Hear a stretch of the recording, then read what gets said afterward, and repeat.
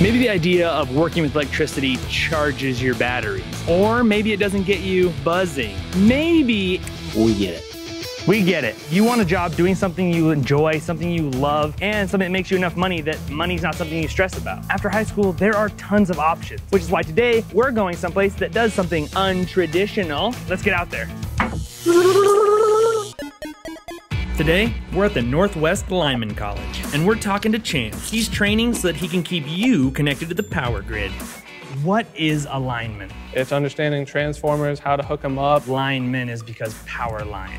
You're a power line man. Yep. For you personally, why electricity? Like, what sparked your interest in this field? I was always thinking I was going to go traditional four-year college, business major. I didn't have any big ideas for what I wanted to do. And I'd had a teacher that talked about going into the trades and the benefits to it. And it was something that sounded really interesting to me, working outside, working on power systems. So I started doing some research into it and talked to a lot of different schools about it. How did you find out that this lineman college in Idaho existed? Like, how did you even find it? Went straight to Google. Google, Yep. Yes. What makes this place unique? Like, what makes it awesome? I'd say the experience of the instructors. You come out here, the instructors know how to help people in different situations. They've seen it all, both in the field and with students. I know that what I do here is what I'll be doing out there. The only thing that's different is that the lines outside aren't energized, so it's safer for us. No, I'm just having a blast doing what I'll be doing for work. What this really does is it gives you a better understanding of things that you'll have to learn as you go through an apprenticeship,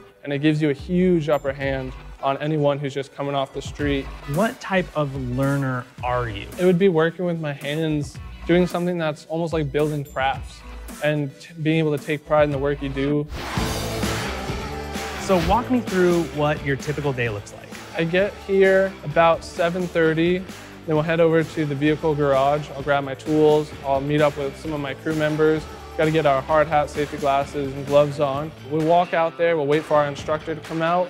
We'll do a briefing and go over any safety hazards. We'll talk about what we're going to do. We'll do a demonstration if we're learning a new skill that day. We'll break up and do our up-downs, just like some physical training, and then grab all the equipment we need, get up the poles, and start working.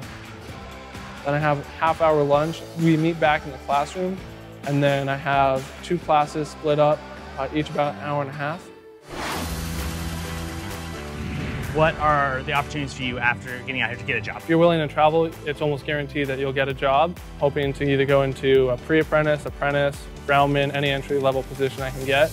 You have options. There's no puff and no fluff about it. And maybe you think you don't. Maybe you think it's either 4-year traditional college or nothing. And you know what? That is a load of bull.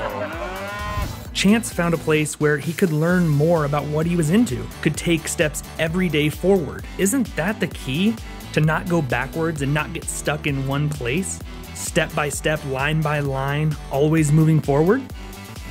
Places like this exist for all sorts of things that could take your future where you want it to be. When you hear about something cool, look into it. Keep an open mind. Find people like Chance and ask questions, because you really have no idea where it might lead. Thanks for watching. We really appreciate it. Be sure to like us on Facebook, follow us on Instagram, and if you're watching on YouTube right now, click this little weird bubble thing, and you can subscribe to our channel. If you're not on YouTube, go to YouTube and then subscribe to our channel, because we have awesome videos coming out all the time. Bye.